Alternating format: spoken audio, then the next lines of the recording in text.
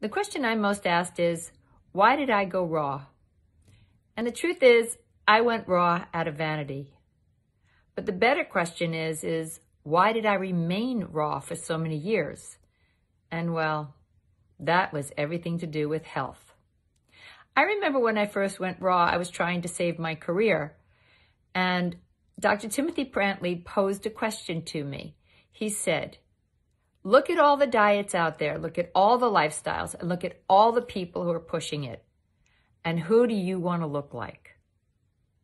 Well, I looked at all of them, and I looked at him, and I said, I want to look like him. He looked like he was 20. And I thought, well, it would be great to look like 20 for the rest of my life. So that's why I went raw. But ultimately, going raw saved my life. How did it save my life? Well, who knew that I had all these pending health issues that I didn't even know about? I love when people say, well, it happened all of a sudden. Well, you're the accumulation of everything you do in your life. So nothing is really all of a sudden then, is it? When you look at it that way. And so I just decided that raw had saved my career. Raw had made me look good. I had pending health issues. I was going to trust in raw. So I talk about raw and I teach about raw and I do some little videos here and there on Instagram about raw food because I'm trying to pay it forward to all the brilliant doctors like Timothy Brantley, like Dr. Nicholas Gonzalez, who have imparted their information to me and have saved my life and made my life better. And I really want to make everybody else's life better too. It's really, really important to feel good because health is everything. You could have 1,000 Versaces in your closet, but if you're too sick to wear them, who cares? The whole point is raw saves lives. And that's why I do it. And that's why I teach you guys about it. And you know what? I'm no angel. I don't eat raw all the time. I know when I want to cheat. I know what I want to cheat on.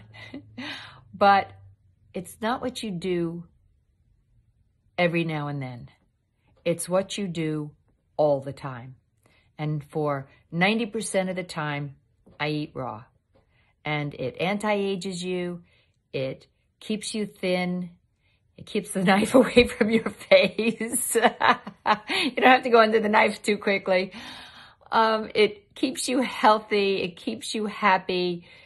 It energizes you. And by the way, you can eat. Like that was a big thing. As a model, I couldn't eat. And all these girls trying to stay size 2. It's easier to eat. It's easier to eat raw because you can eat.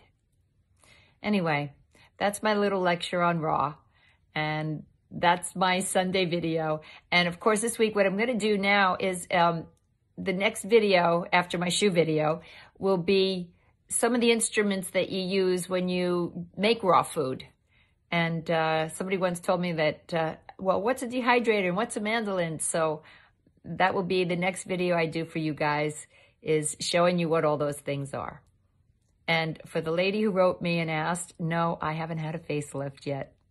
Little tweaks here and there, but that's about it. I'm eating as much raw as possible to fight off that knife, like I said.